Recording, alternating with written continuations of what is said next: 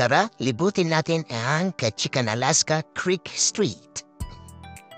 Magandang pasyalan ng Creek Street ng Ketchikan dahil sa kanyang makasaysayang at kaakit-akit na lokasyon.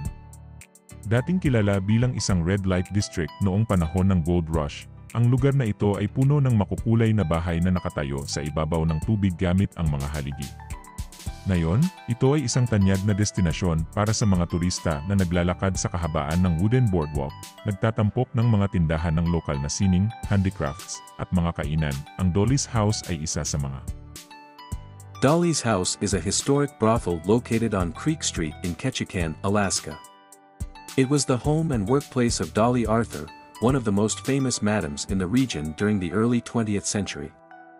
Dolly Arthur, whose real name was Thelma Copeland, moved to Ketchikan in 1919 and quickly became a well-known figure in the town's red light district. Creek Street, where Dolly's house is located, was a bustling area filled with brothels, gambling halls, and speakeasies during the Prohibition era.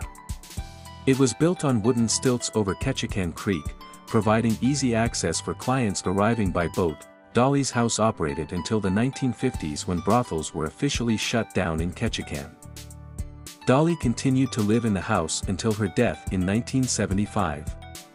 The house remained largely untouched, preserving much of its original decor and furnishings. Today, Dolly's house is a museum that offers a glimpse into the colorful and often clandestine history of Ketchikan's past.